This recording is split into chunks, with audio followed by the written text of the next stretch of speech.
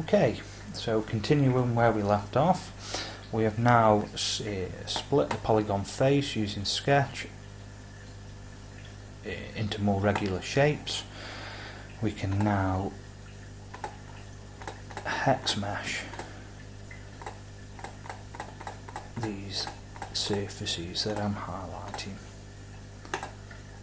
Okay, so as we can see now, we get a much neater, higher quality mesh. One thing to note, because I'm using these 2D elements to seed a 3D mesh, I am not going to export these elements out to the solver, so they will be ignored when we come to do a simulation on this part. These two surfaces here are a little bit more tricky. We need to highlight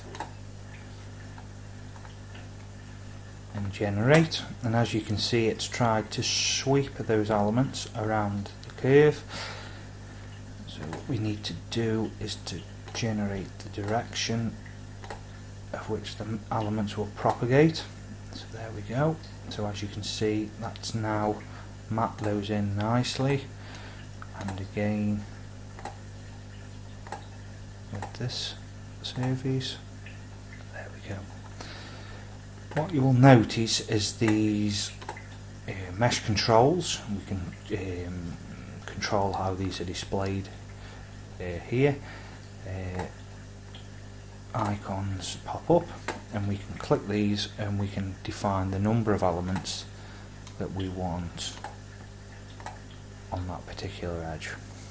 Okay, so we've got nice control over these elements. We can change any number.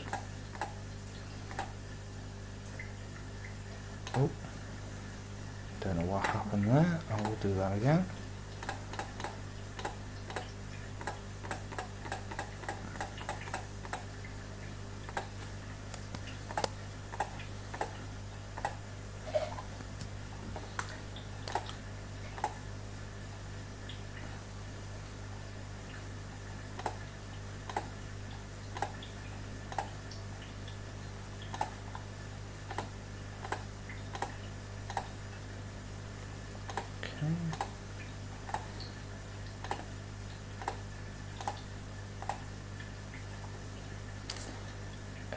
Change this to two elements, and we can accept that.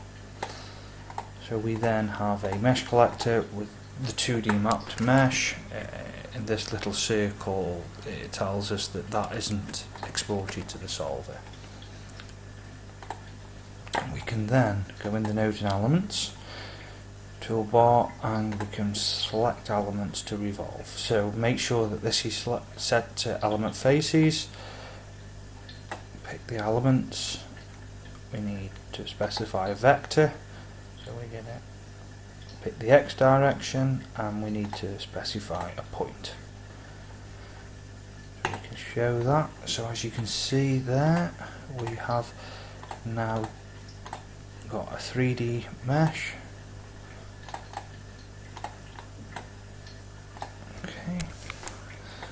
Now swept around. Have our geometry. So as you can see there, we've got a nice set of elements. We can then reflect these. I could have rotated those around 360 degrees, but to show you some of the tools, I'm going to now reflect those elements. So I'm going to select the elements, making sure I've got solid elements checked. And I'm going to pick the plane of which I want to reflect around. Do the same again.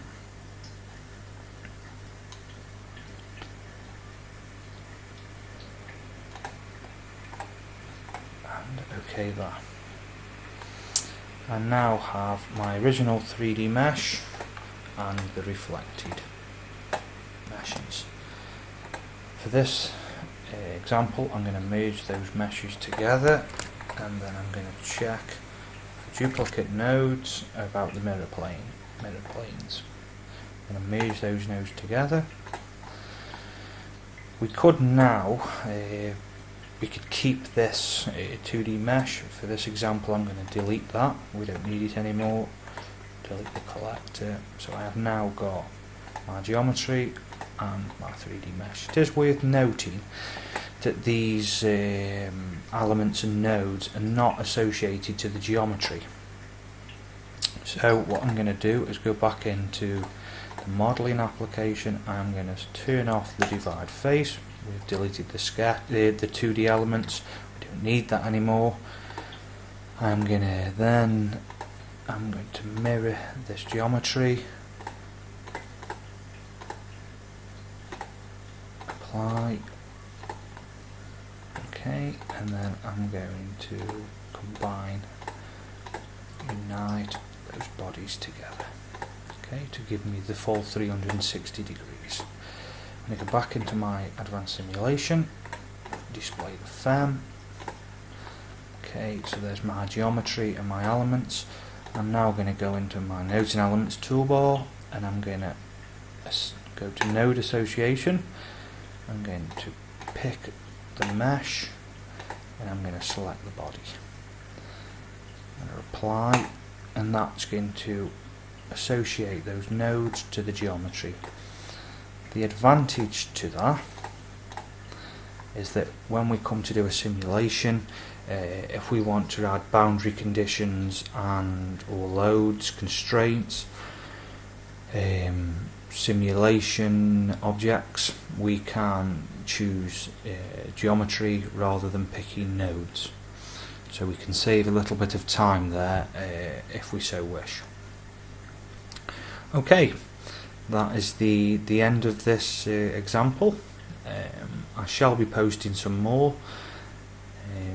If you have any questions, just post your questions and I'll try my best to answer. Thank you for watching. Bye.